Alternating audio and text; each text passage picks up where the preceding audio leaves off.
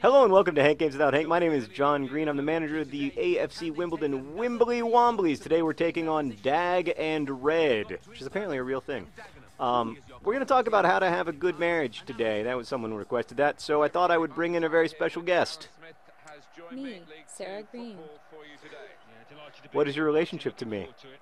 I'm your wife. So we're going to talk about how to have a good marriage. I think that's awfully presumptuous. I know, right? It's a little presumptuous. How did they know we have a good marriage? I don't know. Well, but I think we do. Well, we are sitting in a single lazy boy together. We are sharing the lazy boy today for today's video. We'll see if the restriction of my right arm might affect my play. Okay. By the way, we're still top of the league. Okay. Aren't you well, proud? there we go. Yes. Yeah. Oh, look, it's a great steal to start the game. So, Sarah, what do you think is the key to a great marriage? Well, the first tip is that when your husband says that he wants to play video games as his job, to suspend your disbelief and go along with it. I mean, do you really think that's part of a marriage, though? Like being willing to, because like it must have you must have thought it was, oh, get in. Oh, you must have thought it was a little weird when not so much this, but in 2007 when I was like, I'm going to do a video blog project with Hank. Yeah. Well, I mean, I was very supportive of that. Or at least, I wasn't in the videos, but I was very supportive of it. I think in general, if your spouse comes to you with an idea for something they want to do, even if you have your doubts, unless it's like dangerous for them, I think that it's probably better to let them give it a try and figure it out for themselves, if it's a bad idea. And occasionally, both of us have had ideas that the other thought was bad that turned out to be really good ideas. Like what? Well, like I don't know. Like I think I've had ideas for books that you were dubious about at first that turned out to be okay. Yes, I think, and you've had ideas for shows that I was a little dubious about at first that turned out to be really good. Yeah. Well. Yeah. Like Sarah curated. Oh, you're offside. You are a cheater. You broke the rules.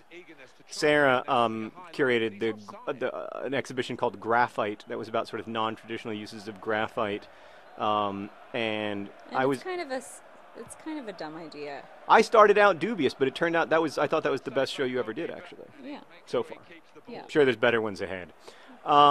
So that's a good like first starting point. By the way, it's 0-0 here. I think I am being a little bit I am a little bit worse off because of my inability to move my right elbow. But to be fair, I've always been terrible.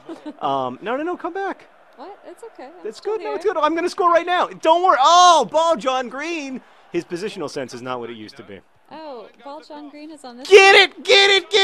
Oh! He's doing the Macarena. Oh. Is that what that is? I don't know.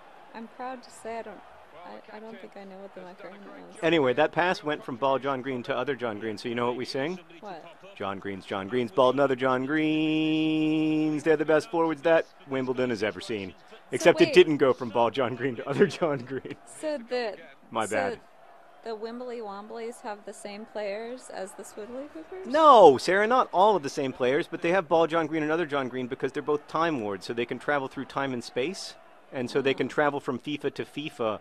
And Ball John Green had actually already signed for AFC Wimbledon. Sometimes I feel like you don't necessarily watch all of the Hank Games videos. Ball John Green had already signed for AFC Wimbledon because that's a good point. That's another part of having a good marriage is having separate interests. You have to have separate interests. Yes. That's true. Yes.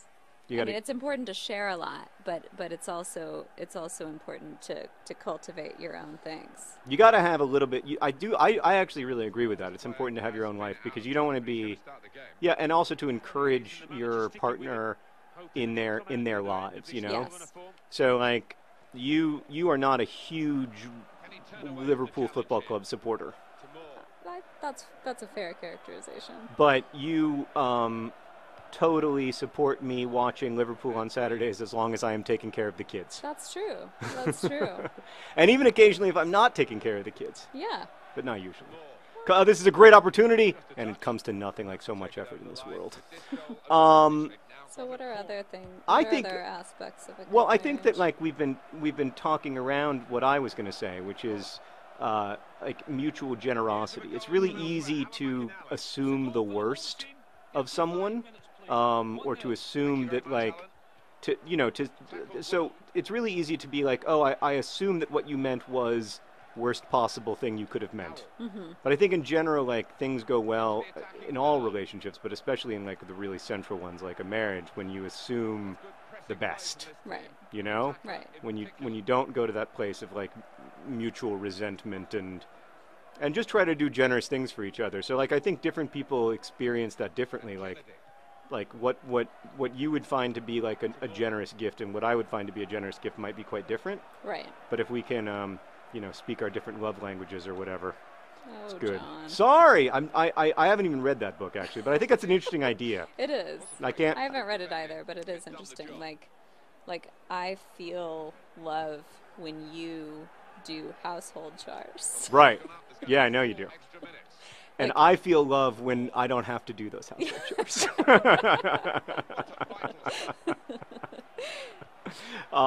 So I guess that's just a competing interest. I don't know. I don't know what we're gonna do about that. Yeah. I don't think it's gonna work out, John. We've really let the foot off the gas here toward the end of the first half, since we got the goal, just because we're winning. Yeah. And then it's You don't then, want to make the other team feel bad. well, you kind of do. No. Because goal difference matters, but also because I've been thinking about this a lot. Like, what is the ultimate point of soccer? Like, it's ultimately meaningless, right? Right. But also, all human endeavors are Right. ultimately Everything meaningless. you do is meaningless. Ultimately, and maybe not every single thing, but certainly if you zoom out enough and you consider like the temporariness of humanity itself, like Right. a lot of stuff becomes meaningless. A lot of the stuff that we care about Okay. So is empty of meaning. Yes. So I think like ultimately you play for love and glory. Like Glory is a terrible thing to do anything for. no, I don't think so. Glory? Yeah, because it's all removed of meaning, right? Oh, Like so like glory has built-in like vanity and no, not for glory of self, but for glory of club, for glory of shared endeavor. So it's that's exactly the difference between say like playing tennis and playing soccer, because it's not just about you, and it's not even just about the boys and one woman who are on the field. Right. It's also about the club, the 100-year history of football in Wimbledon, and then having that all taken away, and then bringing it back. Right. The way that they have. So I think like that's why I liked playing soccer in high school versus the other sports, is because of the team endeavor, and Right. also because the spectators were very far away, so